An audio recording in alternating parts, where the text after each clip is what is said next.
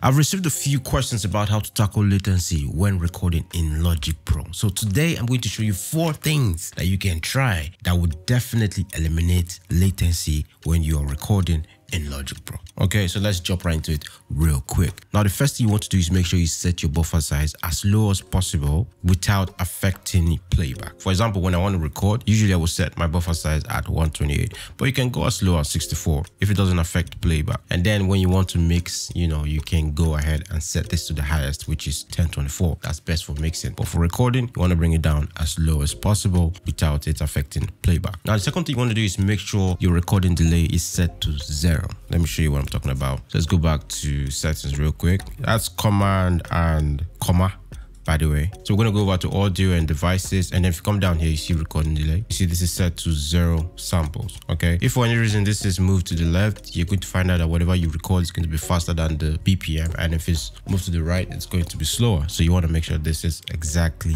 at 0. For example, let me actually try and do something real quick so you can see what I'm talking about. I'm going to bypass all of this mastering effects. I don't know, just move this to the left for now. 1, 2, 3, 4, 5, 7. Okay. Now I'm going to move this over to this channel with effects. 1, 2, 3, 4, 5, 7. Okay.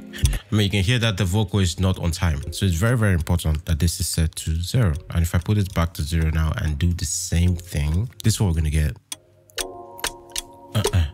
1, 2, 3, 4, 5, 6, 7. Okay.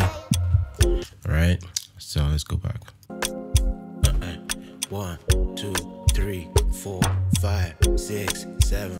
Do you understand? That's really just it. Now, let's say you've done these 2 things and you're still having latency. The next thing you want to do is to make sure you don't have any latency inducing plugins in your session. And it doesn't actually have to be on the track itself. It can be on the stereo out track and still affect the whole thing. And it's actually one way to check to see if a plugin is going to induce latency. It's very simple. You just hover your mouse over that said plugin, and you're going to get this information. As you can see, L2 says 64 samples equals to 0 seconds. So there's no latency there. I am pusher, the same thing, no latency. No latency. I could actually have this master chain active right now and record, and I would not have any latency issues. That's just what that means. Because all the plugins I've used here don't induce latency. So just make sure to check to see if you have any plugin on your session that is inducing latency. And if for some reason you don't want to take out the plugins, let's say you've done some settings and you want to just keep them in the session, there's also one thing you can do to bypass those plugins automatically. Logic can actually do that for you. So if we go back to our settings again, we're going to go over to general, and you see where it says low latency mode. Now, when we select this, Logic is going to automatically bypass any latency inducing plugin in your session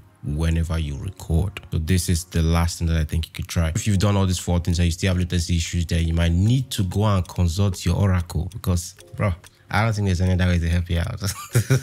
Do you understand? So yeah, man, that's it. This was just a quick one to just show you this. I'm actually working on a mix breakdown, but it's taking longer than normal because of my schedule.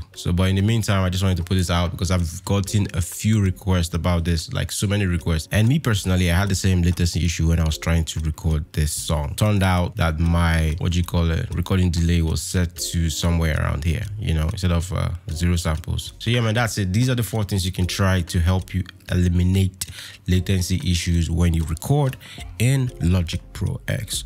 All right. And also, if you want a free Logic Pro recording template that comes with a free Afrobeat preset made with all stock plugins, I'm going to leave a link below where you can get them. It's actually a very, very good recording template for any artists that want to record themselves, or maybe a producer that's just trying to get into recording. Do you understand? So I'm going to leave a link where you can get them. So that's good to be for now. I hope you got something from this. If you did, make sure you leave me a like and subscribe if you've not. And if you'd like to book my services for mixing and mastering, I'm going to leave a link below to the engineers page where you can book my services, okay? And if you'd like to buy my vocal and mastering presets for FL Studio and Logic, and as well as buy my mixing and mastering template for Logic and Pro Tools, I'm going to leave a link below where you can get them as well. All right. So yeah, man, that's it for now. I shall see you on the next one. Benny Macaulay, I would.